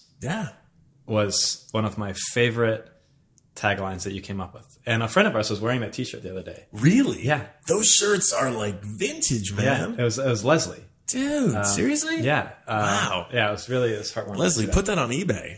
We'll bring those shirts back. Yeah, freedom from the press. So I remember you came up with that probably the first week, maybe even before we actually started. No, my motivation was I didn't want to look stupid in front of Paul Graham. All right, but that was your short-term motivation. So that was, that was part of it. And then I think I had a natural competitiveness. I just want this to succeed because I want it to succeed. There's it wasn't deep. And that was actually my motivation for a while. I didn't want to let Paul down. I didn't want to let you down. I didn't want my parents to be correct and that I should get a real job. And so I mostly just wanted to live up to my, expectations, and other people's expectations. And it was that day in August, when the site worked without us doing anything. That's when my motivation changed from, I don't want to let people down to, I don't want to let the Reddit community down. That's when it turned into more of an obligation. We have a community. This is a real thing. It felt big to us at the time because I don't think we had any expectations of how big it could be. And so it was let's just make sure this continues to work. And that was my motivation for, just about really until now, through when I left. And that's still the thing that keeps me thinking about Reddit is like, I just want this thing to continue to exist because it's such a force for good in people's lives. Mm-hmm. And there is, can we talk about the speech thing? The free speech thing. Oh, yeah. What do you feel like is or was the goal of Reddit when it comes to enabling expression and free speech? Yeah, so that was something you and I don't recall having an explicit discussion on it, but I think we saw eye to eye on that, which was Reddit is not going to ban content. Like, we are going to be authentic. Like that was big to us. We didn't use the word authentic, but we just felt like, we don't have to, and it makes us stronger when we don't. Because the content most of the content then, there was no racist or any really dark side of Reddit at the time. It was just kind of anti-Reddit. Mm-hmm. And sometimes that hurt our feelings, but we felt like, we should take this, right? It's good for us. There would be a story on the front page that was like, why was the site down? You guys are idiots. There's always a story on the front page like that. There was at the time. There's always a story about how much Reddit sucked on the front page. Well, and to that point, we didn't ban it. But instead, you'd be in the comments being like, here's what happened. I Doing used our this best. library that sucked or whatever. Whatever it was. Sometimes it's just like Reddit sucks, content's going to shit. And, we do our best to defend it. We take our medicine. But we felt that was a genuine conversation. It was very important. And I remember it was challenged early on with the racist stuff. A lot of N-word, this and that. And so I can't remember if we had a conversation, but I remember my feeling was, I'm certain we had a conversation about this actually, was it's okay if people are talking about the N-word. It's just not okay if they're using it hatefully. And so we said, okay, I'll ban that because it's easy to justify. I can stand behind that. And so from then on, we've been walking this line of what is...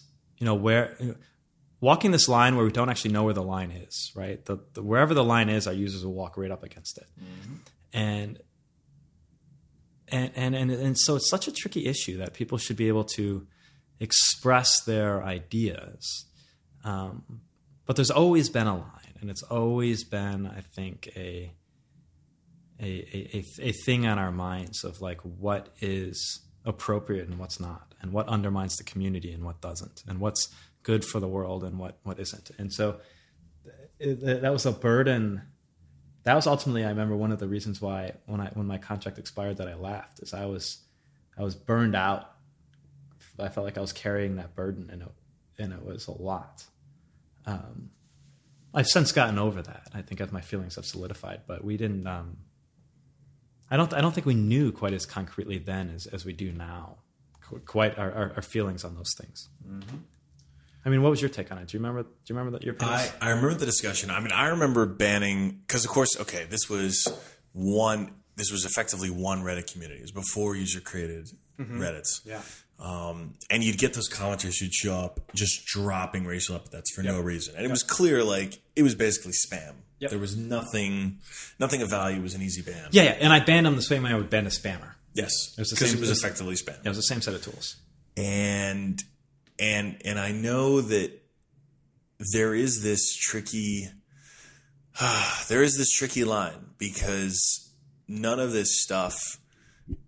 I mean, no one's charted this territory before where you have Reddit, YouTube's. We've already dogged them. YouTube's the one exception where there's only one other platform where hundreds of thousands or 1 million plus people can all have a discussion, so to speak, about a thing. And YouTube is clearly a clusterfuck.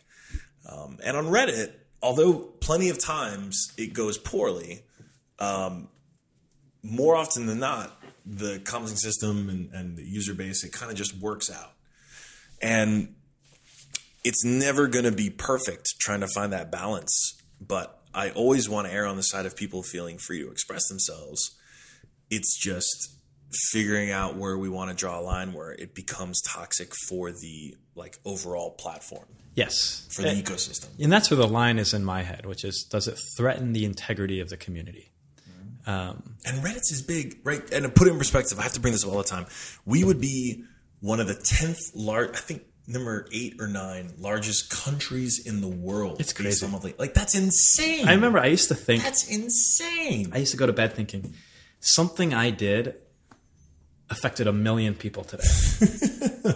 And now it's like 100 million people. Dude, More? Whatever. 173 million. That's crazy. It's like bananas. I did an interview with this German reporter yesterday, and I was like, there are 2 Germany's worth of people on Reddit. And like that's it, right, and that's a borderless world. That's where there are people literally from all over the world having discussions and so it's I think it's such a powerful thing for people to feel comfortable expressing themselves. But feeling comfortable is very important. And because at the end of the day, the philosophies, the pillars of Reddit are the same now as they were back in the day, which is the community should feel small, it should feel like home, it should feel welcoming. And some people have like distasteful Thanksgiving conversations. But that's what they are, right? They're limited to like their family, their community. And there's others that I think bleed out of those bounds that affect others in very negative ways. And that's in my mind where the line is right now. It's like, are you making somebody else's life worse? And I don't want Reddit to ever make somebody's life worse. Wow. That is it's tricky to uphold that, but that's kind of my decision-making process when I try to think like, how do I feel about particular issues? It's like, did we make somebody's life better or worse today? And we have an opportunity with the scale that we have to do a lot of like empathy creation, right? People can get an understanding of their fellow human beings on Reddit in a way that they could never get anywhere else. Well, it's an honest conversation you can have immediately about it on any topic. And, we've been fortunate to have like many deep friendships with, ourselves and other people.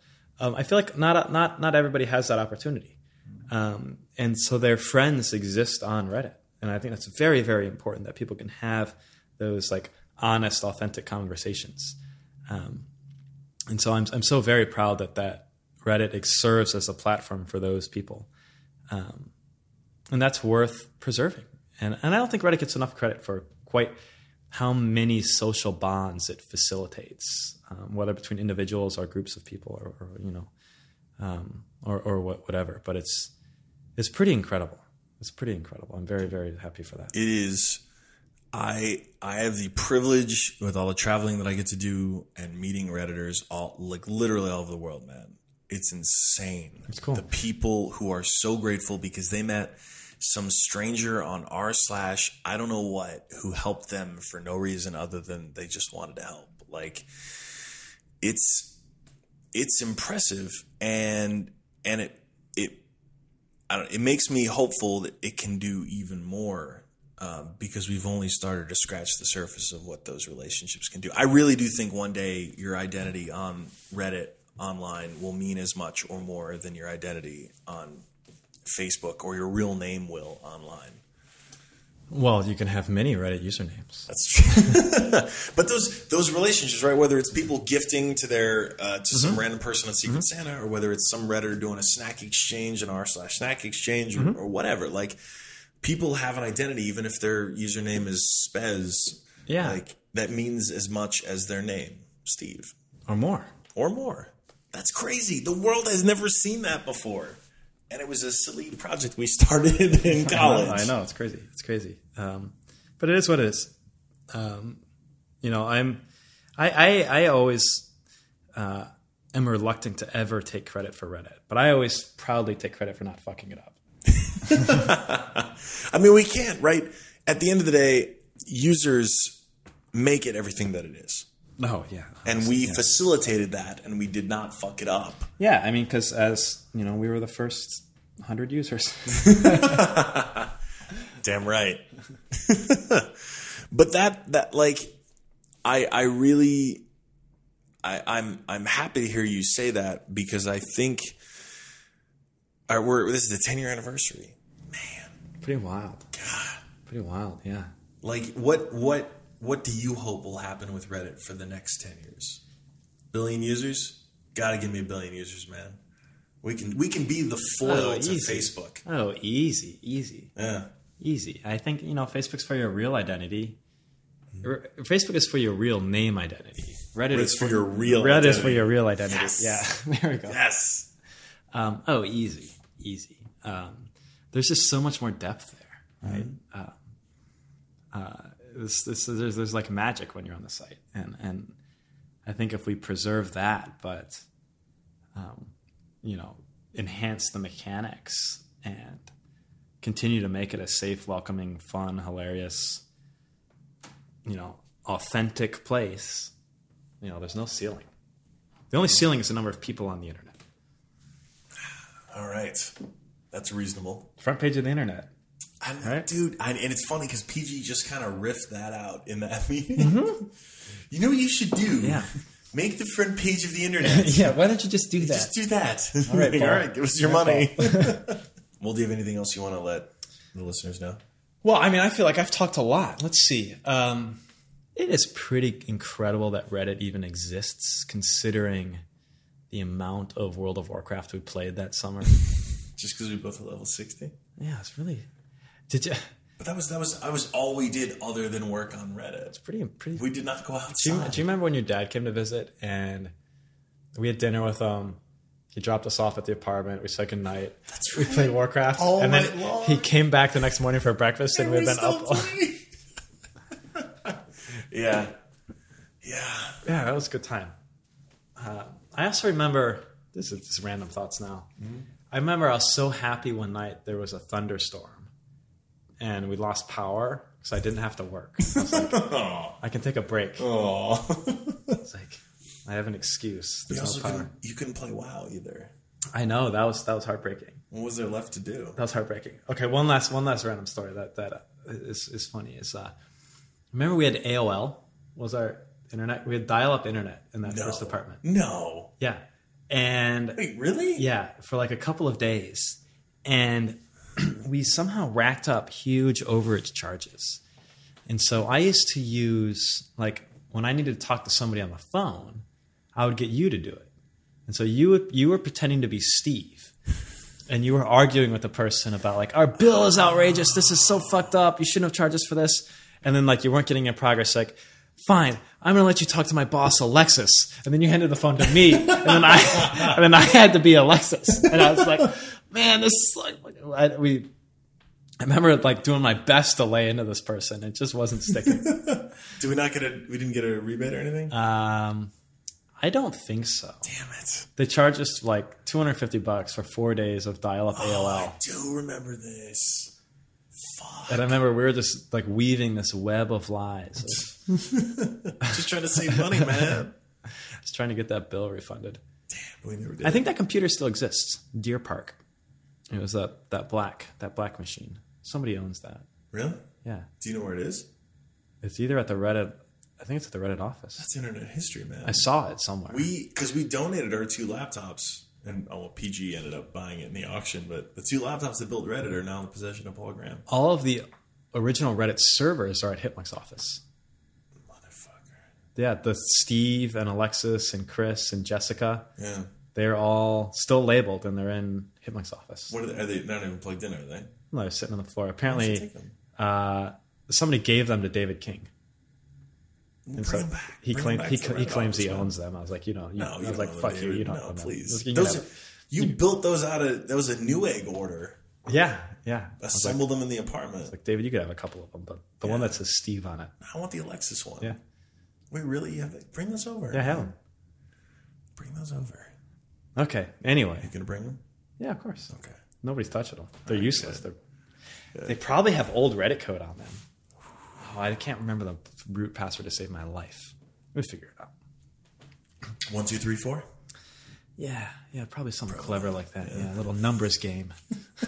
All right. Thank you, Steve. I hope you all enjoyed that as much as I did.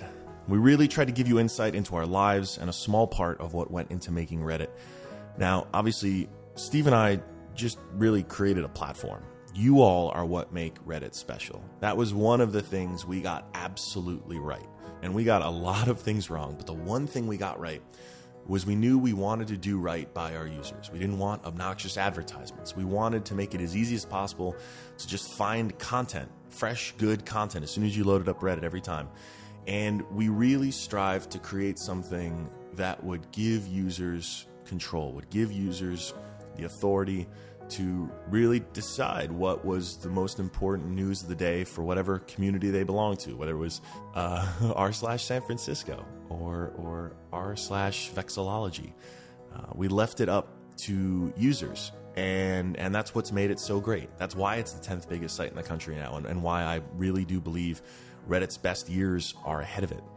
And the last 10 years have been amazing, but we have a lot of work to do, and we will continue to do what we can do to improve the site, to make it a place where anyone can use it to find a community to connect with, to learn with, to share with. And we're going to need your help. So please keep the feedback coming.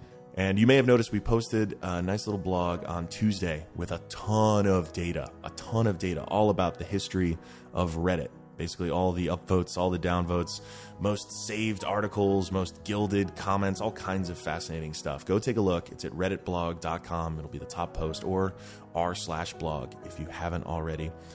And yeah, that's it. As always, give us feedback. This was a fun episode to put together. And like I said, I had a really, really good time reconnecting with Steve over a little bit of scotch, talking about the early days of Reddit, stuff that most people don't get to hear about. I always ended up kind of being the public side of Reddit, but I want to be clear, there would be no Reddit without Steve Huffman. It was absolutely a partnership of equals, and all the things I am good at are very well complemented by all the things Steve is good at, because I can assure you the things he's great at are definitely the things that I suck at. So I'm glad you were able to get in his head a little bit. And, I'd be remiss if I didn't mention you should also sign up for Upvoted Weekly, the wonderful newsletter, hand-curated every Sunday, shows up in your inbox. Also, if you haven't, add it to your contacts, because we had this weird thing where it was showing up in people's spam folders, even though it's clearly not spam. So please make sure you get it on Sunday morning. Just go to reddit.com/newsletter to sign up. And if you enjoyed this episode of the podcast, be sure to subscribe to Upvoted on iTunes. Well over 1 million downloads now. So you can subscribe on iTunes or Pocket Casts or Overcast, whatever you prefer. Just keep listening. And we're also on SoundCloud. Don't forget that too. Links to all the posts that we mentioned in this episode are included in this week's show notes. And I'm really, really, really looking forward to hearing all of your thoughts. As always, on r/upvoted. The whole team will be there. We're paying attention. We're reading. We're responding. So please show up. Let us know what you think. Hope you all enjoyed this show. And I'm looking forward to 10 more awesome years. Actually, screw it. 100 more, 1,000 more, 10,000 more awesome years. At that point, Reddit will probably become self-aware and we'll be doomed. But until then, let's keep Redditing, keep upvoting. Please keep listening. And we'll see you again next week on Upvoted by Reddit.